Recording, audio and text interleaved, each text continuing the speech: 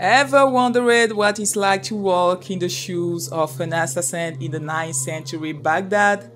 Welcome guys, today I want to dive into the unique abilities of Basim ibn Ishaq in Assassin's Creed Mirage. Assassin's Creed Mirage is a stealth-focused game set in the siege of Baghdad in 9th century. The game features Basim ibn Ishaq, a central character from the previous game Assassin's Creed Valhalla. The skill tree in Assassin's Creed Mirage is quite small and consists of 3 variant branches. Each branch represents a different aspect of being a hiding one. The Phantom branch of the skill tree features skills that revolve around agility and efficiency.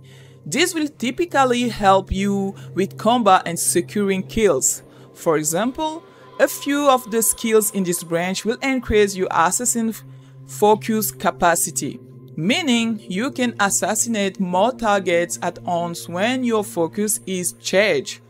Next up is the Trickster branch. This branch features skills that revolve around resources and tools. This means that these skills will help you acquire more loot and make the most of whichever tools you have chosen to unlock so far. Finally, we have the Predator branch. This branch focuses on enhancing your stealth and reconnaissance ability.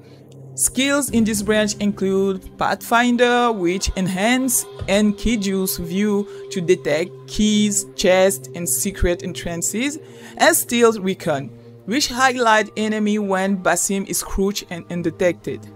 Whether you are a fan of stealth, combat, or resource management, Assassin's Creed Mirage offers a variety of skills to suit your playstyle. So, gear up, step into the shoes of Basim ibn Ishaq, and explore the bustling street of 9th century Baghdad.